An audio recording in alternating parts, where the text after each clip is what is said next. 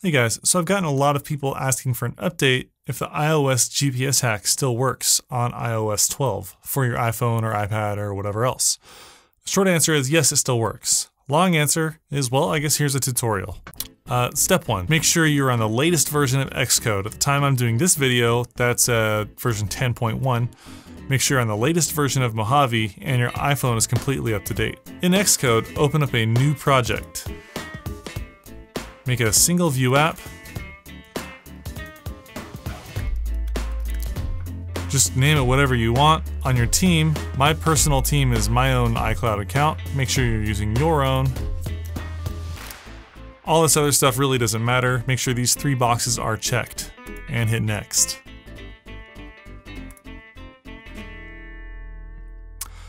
There you go, you're halfway done. Next up, plug in your iPhone.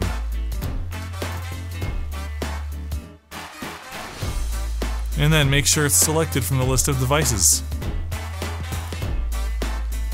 And then hit play.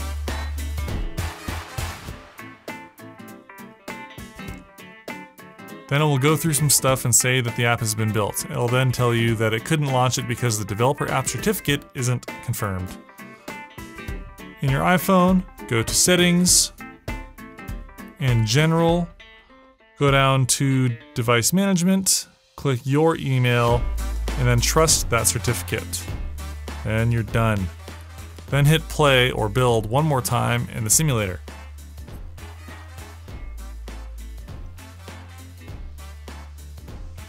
And there you go. You have this little arrow down here that tells you where, it says simulate location.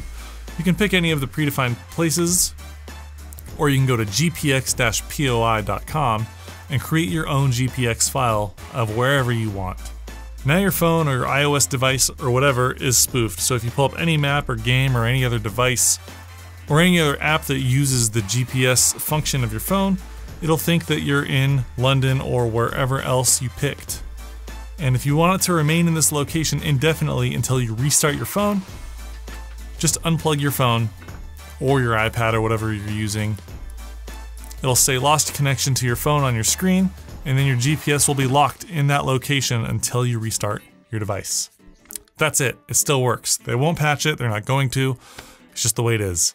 And as promised in the past, I will make updates on this if anything happens. So make sure you're subscribed. Thanks for watching. I'll see you next time.